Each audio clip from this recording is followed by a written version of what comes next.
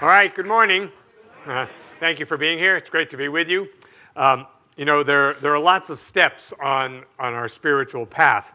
And it certainly seems like some steps take us forward, but then there are those other steps where we seem to go backwards. But even a backward step is beneficial if we have any awareness, because one of the things we say in the science of mind is that awareness is curative. You know, so a step is like a stage in a process. It's just usually a short distance, right? You know, there are lots of steps in the unfoldment of our own spiritual consciousness, it seems to me. And I think our spiritual growth is, in fact, a process. Our spiritual growth is never a stagnant kind of thing. I believe that most of these steps are happening for all of us all the time. I think the short distances, even those, seem to happen incrementally to me. You know, most of the time, consciousness expands incrementally. We talk about this, that we don't totally change our thinking just from one treatment or one moment where we sit down with a practitioner and pray. It doesn't usually change everything. Now, sometimes it can. It's certainly possible if we have that level of faith. But at least speaking for myself, my faith is that things usually happen in steps, lots and lots of steps. So, how many of you have ever quit smoking or any other habit? Yeah, I haven't done that, you know. And did it always happen perfectly on your first try? No, not so much, maybe. You know, maybe not for many of us. So what about when we're trying to add something to our life, like I'm going to walk every day, or I'm going to meditate every day, I'm going to tithe, I'm going to eat a salad every day, you know? I'm really good with that until I see that fried whatever go by, you know? So it didn't just flow for most of us after the first attempt, probably not for most people. So there are these two good old boys watching a movie, and one of them says to the other, "I bet you $50 the cowboy steps off the cliff." And the other one says, "All right, you're on, you're on." And so sure enough, they continue watching the movie, and the cowboy steps off the cliff. And so the one who initiated this says, "I feel bad about taking your money from you. I've seen this movie before." And the other one says, "So have I, but I didn't think he was stupid enough to do it again." You know? So when I think of steps, I often think of dances. You know, that when you dance, sometimes you dance in many different directions, you know? I particularly like to watch older couples who've been together for a long time and watch them dance, because it's this whole experience of intuition. You know, they just know each other's moves, and it's very graceful, and it might be a style that's all completely their own. But to see that intuition exchange between them is really, really beautiful to me. And I think that while they're doing that, they're having fun with whatever the steps are. See, but if we appear to take a step, and sometimes we're very hard on ourselves when, in fact, it seems to us like, oh, that was a step back. But maybe that's the preparation we need to be able to take a step forward. You know, I don't know if when you were a kid, I know this is probably not a popular thing now, but we always had slingshots that we were forever getting in trouble with, you know. I mean, because I don't know why, but, you know, if you have a slingshot, a window looks like a perfect target when you're a kid, right? And so with a slingshot, if you remember, you know, it's kind of shaped like this, then there's a big rubber band, and you pull back, right? So we could say that pulling back on the slingshot is like stepping, like when we say, oh, I fell back, I backslid. But you pull back to be able to fly forward, right? That's what it does. So sometimes, you know, we have to get to the place of feeling bad before we're willing to really do something to feel good. Anybody ever been there? Yep, been there, done that, yep. Okay. Sometimes we're a little unconscious, okay, a lot unconscious, before we become more conscious. You know, I will even add that sometimes we're a little bit unloving before we have the awareness within us that, oh my God, I have to make a greater effort on a daily basis, on an interaction by interaction basis, to be more loving. Sometimes we get sick and tired a lot before we get tired of being sick and tired, right? But I think it's also important to remember how far we each have come, because I think this keeps us on the path. That yes, I understand for every person here, we probably all have a long ways we want to go. We're not nearly where we want to be yet. But when you climb many steps, there are landings between flights often. And this gives us a moment to sort of pause and reflect, to take in what we've accomplished and get perspective on where we're going. I don't know if you've ever done this or not. Have you ever gone to the top of the Statue of Liberty in New York? I remember the story of a woman who was, I don't know, in her 80s or 90s, who wanted to climb to the top of the Statue of Liberty. And it was really, really important to her. And her daughter was completely, her adult daughter was completely against this. And she said, no, no, no, if I'm going to do it, and if you're not going to do it with me, I'm going to do it alone. And so finally they set out really early one day. And it took them most of the day. They would have to go a few steps, and then they'd pause. And a few steps, and pause. And a few more steps, and pause. And this older woman was clutching her heart medication in her hand the entire time. People were passing them all the way to the top. And so when she got close to the top, she said, why couldn't these steps have been first? I thought that was a great approach, you know. So she got there, and it was really, really a significant thing to her. Because her parents had come through Ellis Island years ago, and so for her, this was sort of the fulfillment of something. You know, so imagine how she felt seeing the spot where her parents had come from. You know, she could even imagine the direction the ship came in and all that. And was she glad she took the steps that were necessary? You bet, absolutely. She was really glad to have done this. And so I think the steps we climb are for the purpose of rising up, rising to a higher place in consciousness, rising to a better experience of being the person we say we want to be. What we're doing is like this woman. We're climbing for a better view. And it's a step to learn to make a demand on the universe, to learn to use spiritual law for a greater good. And I know some people think that's not very spiritual, you know, but what's not spiritual about a greater good? God is life, and life is always seeking a fuller and greater expression of itself, especially if that good harms no one else. So there's nothing particularly spiritual about lack. We just had our abundance workshop, and we talked about this a lot, that there's so much thinking in the collective consciousness, in what Ernest calls the race consciousness, that somehow lack or struggle or poverty or going without somehow makes you more spiritual. Like, oh, you must be really spiritual. You can't pay your rent. You know, and it's like, no, that's not it. One does not necessarily imply the other. You know, unless you are consciously choosing that as your path, which I understand some people do, you know, but then yes, certainly that could be your way, right? But let's not kid ourselves either. If we are struggling, our ego could be using lack to tell us that we are closer to God. And so I would just invite you to check in with that. And we say, well, what's the next step? You know, the next step, again, from the Abundance Workshop, we talked about doing the next right thing. You don't need to know the whole journey. You just need to know what's the next right thing for me to do. One step. What's the next right thing? And so we work in Science of Mind all the time to stabilize the different structures of our life. You know, that and so up until that point, until we sort of get pretty good with our health and with relationships and our creative expression and with our money, until those things sort of get balanced out for us, we're actually just in the lobby, you know, of the Statue of Liberty. We have a long way to go to rise up. In the Jewish teaching of Kabbalah, Kabbalah is Jewish mysticism, it says that awareness is the purest form of light, and all of creation is a vessel. The shape and strength of the vessel determines how much light it can hold. So that's us. We're the vessel. And the shape and strength of us as a vessel determines how much light we can hold, right? And so we stabilize the structures of health and supply and love, and we mend and repair our relationships and our body and our emotions. And all of this is how we contribute to the vessel being stronger and greater to hold more light. So this is why we even pay attention to these things. This is why we have to consider and think about, wow, that's right.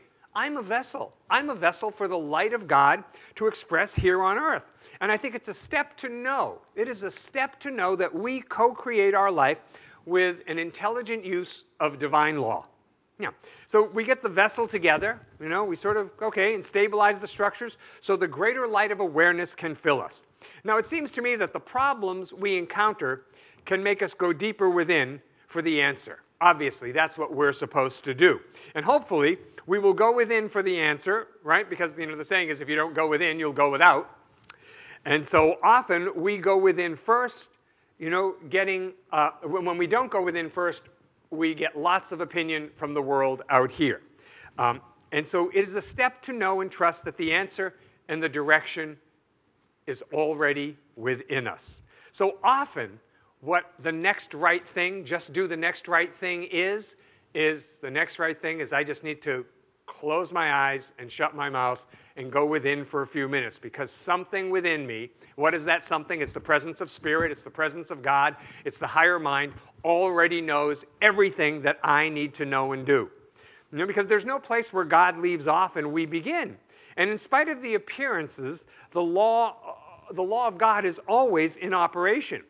There's the power that we have in the world to say, no, I choose not to accept these thoughts. I want to think greater thoughts. I want to think, what is it Einstein said? I want to think God's thoughts, all the rest are just details.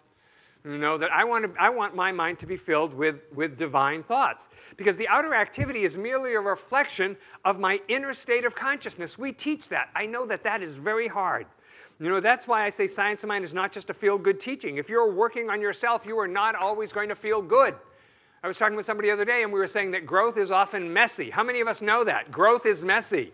When you are on the grow, it is going to make a mess a lot of the time. And all that is that there are these little dark spots in our consciousness that must be brought to the light for healing and release. We don't want to be like Woody Allen, who said, "My only regret in life is that I'm not somebody else." Right? Because if you want to be somebody else, then you don't like what's inside of you. It's that idea that I've talked about, that when you get squeezed by life, by some situation, traffic, or you're in a long line, or the person you're dealing with is not understanding you, or you have some particular upset or physical episode, you get what is inside. So if you squeeze an orange, you get orange juice. You squeeze a lemon, you get lemon juice. What comes out when you get squeezed? Hopefully for all of us, what comes out is some of the highest and the best within us. The love, the compassion, the understanding. Science of Mind says it is there because somehow my thinking contributed to it. Somehow it is part of my soul's evolution. There is growth in this for me. This did not just happen. Now that's a step to recognize, okay, this is here for my greatest good. I understand, I get it. When we are in the midst of something, it does not look like it is for our greatest good. But down the road, we can get the gift out of it. So being aware of the kind of person we are being, I think, is a huge step. We're not glibly saying, oh, there's just one power, God is all there is. We have to rise to that state of consciousness and recognize and believe and see that there really is only one power in many, many expressions. We now know that God constitutes our being, and appearances to the contrary are what we would call an illusion, right? So God is the truth about each of us, and anything not that is an illusion. So we see it as an illusion, and we take steps to be able to walk through it. This will then outpicture in our life as better conditions, better experiences, better relationships, better work, better health. Who doesn't want that? It's like the song says that we'll be building a stairway to paradise with a new step every day. We say, or it's easy to see how we could say how other people are believing in the illusion. Other people are believing in the effects. We'll realize we allow other people to have the effect they have on us as well. So a way to consider this is what other people do, that's all about their karma. How we respond is our karma. So I hope that love is inside of all of us. I believe it is. That when we're squeezed, love is in fact what comes out. Because this is what Science of Mind is really all about. They say that they asked Ernest Holmes near the end of his career, Ernest is the founder of our church, if he had it to do over again, what would he do differently? And he said that he would focus more on the love than the law. That he said he knew that people eventually would understand that there's spiritual law operating, but what the world really, really needed was more of the love. Now, I think that's a beautiful thing, and I think that it's probably as true now as it's ever been, and I'm sure every generation in history has been able to say that. So do I want spiritual growth and healing, or do I want agreement and approval from the world around me? Will I allow what other people to think of me and my path to be more important than what I think of me? Right? So we have to stop giving externals, and that's people or situations, the power over us. You know, the world out here, Science of Mind teaches us, is a mirror, right? That people just reflect back to us our own level of doubt. So healing then happens from the uplifted thought and the receptivity to greater spiritual truth. We have opened our consciousness to the divine reality that has always existed, but we weren't ready to take the necessary steps prior to this time. Remember, right now is the most conscious, the most awake, the most spiritually evolved you have ever been. So a duck goes into an employment office. Yeah. And the employment person says, "You can talk." And the duck says, "Well, of course I can talk. Can you find me a job?" And they say, "Well, yeah, we'll look. Could you come back tomorrow?" And so the employment person calls a friend at a circus and says, "I've got a duck who can talk." And the circus guy says, "Well, we'll give him $1,000 a week for one show a day." The next day, the duck returns to the employment office. The employer says, "Have I got a job for you? $1,000 a week for one show a day at the circus." And the duck looks at him and says, "What? Are you crazy? What kind of a job is that? I'm an engineer." Okay, right. So, right now, we have everything we need to have a wonderful life. Really, really, we were coded that way. We have everything we need to have a wonderful life. And so just ask yourself, for me today, what's the next right thing? Just the next right thing. Don't go 1,000 miles down the road. Just what's the next right thing for me to do? The next step. It might be, I've got to meditate. It might be, just take a moment and feel the presence of God flowing through me. It might be, before you say another word, get to a loving place in my consciousness. Let's do that now when we pray. So we thank you. So we turn our attention inward for a moment to just recognize that we are indeed surrounded and filled with God's infinite, loving, intelligent Spirit. That presence of God's Spirit within us is the most true, most real thing about each and every one of us. We are emanations of the Most High God. And so in this awareness, I claim for each and every one of us that, yes, absolutely, our spiritual unfoldment in this life is a journey. And we take it one step at a time, patiently, lovingly, consciously, with our awareness expanding every time we take a step.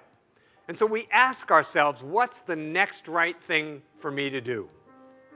And we're open to the impulse of that divine Spirit within us, to God revealing to us just the next right thing. And I know for each and every one of us, it's easy to move forward with that. It's easy for us to follow. And so we include in our prayer today our family members and friends and loved ones. We know that wherever they are, God is, surrounding them, filling them, expressing through them in perfect ways. We let our prayer be a blessing in the world in which we live. And because the God we believe in is big enough to encompass all of it, we know that all people everywhere, all situations are touched by this prayer. That our prayer adds light and love and healing to wherever it's called for in the world around us.